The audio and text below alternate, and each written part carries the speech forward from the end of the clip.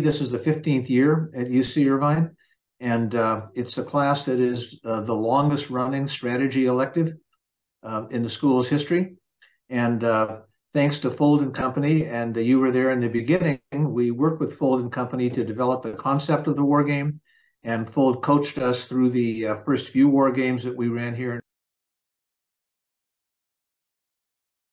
It shows them the different ways that you, as a strategist or as a line manager, can look at the competitive market through different lenses.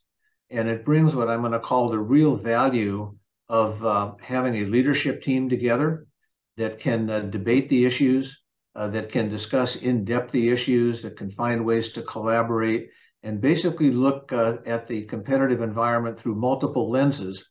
And the most important part is they can look at it through the lenses of multiple competitors and see how different competitors are taking a look at the market and be able to build their own company strategy, not only based on their own strengths and weaknesses, but also taking a look at the threats and opportunities, particularly the threats that are posed by how the competitors may react to that situation. War games are not one-off situations. War games are something that you run on a periodic basis. We recommend companies run war games when they're looking at a major acquisition. We recommend companies run war games when there is a significant technological breakthrough. We recommend that companies run war games when a new competitor comes into the field. We often recommend they run war games when they're getting ready to launch a new product. We run war games when you're going into a new geographic area. So basically the way that we look at it is when any really significant event takes place in your competitive environment, or when you're making a very significant investment to either extend your strategy or change it in one way or another, that provides an opportunity for the leadership team to run a war game. So we think because in the environment that we're in right now, and this, particularly look at this where we have supply chains that are constantly under pressure and changing due to political and social and economic issues that are going on in the world. As these major issues come up, we recommend the management team sit down and run a war game. The war games provide a really good, what I call, platform for senior teams to practice strategic decision-making and analyze complex scenarios. A lot of my students that have come out tell me, though, that one of the biggest things and biggest benefits and values from these war games are risk mitigation. We can identify and mitigate, potential risks and vulnerabilities in our business strategies. We simulate different scenarios, and you can begin to see where the holes may be. Collaboration and alignment is really important because war games give a huge value when you kind of go cross-functionally across in the organization and get cross-functional teams looking at that issue. Now I've got everybody that has a hand in that decision-making collaborating together. And that learning together is the next part, which is I call learning and development. They're a valuable experience who I call helping the participants learn how to learn about what's going on in the business. And then the third thing is just around your strategic planning execution.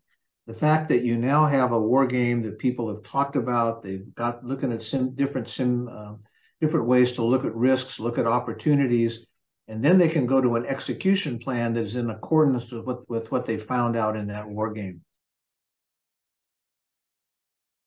In summary, war games offer immense value in today's business environment by enhancing strategic decision-making, providing competitive intelligence, mitigating risks, fostering innovation, promoting collaboration, and facilitating learning and driving competitive advantage. In other words, I look at it as a war game really empowers the organization to navigate the complexities of the business landscape and stay ahead of the ever-changing marketplace. This becomes a way to accelerate outthinking the competition. I'm outthinking them and I'm outknowing them. That enables me to outperform them.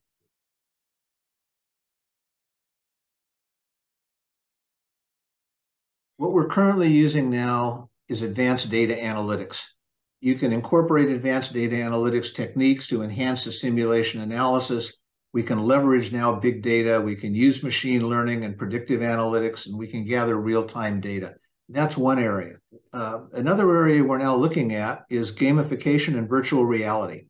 The use of gamification techniques and VR are gaining traction in war games. The technologies create what I call immersive and interactive experiences. VR can simulate complex scenarios, and what it enables a participant to do is you can visualize and experience this competitive environment in basically a much more kind of interactive and tangible way. It's kind of like a picture's worth 1,000 words. And when I can be able to see how this plays out, in my headset, so to speak, or if I can use gamification techniques, then I can do it because of the exponential increase in computing power. I can do it a lot faster. When I can integrate AI and machine learning algorithms, I can transform a war game. And you right now can go to ChatGPT and we can prompt something literally during the war game, and we can get immediate answers to that. And we have to be careful, of course, that we're asking the right questions, which we call prompt engineering. We have to be careful that we're looking at the data. But in a lot of cases, up through 2021, we've got some pretty good data. And if you're asking those questions, we can figure out how to extend that data into the future.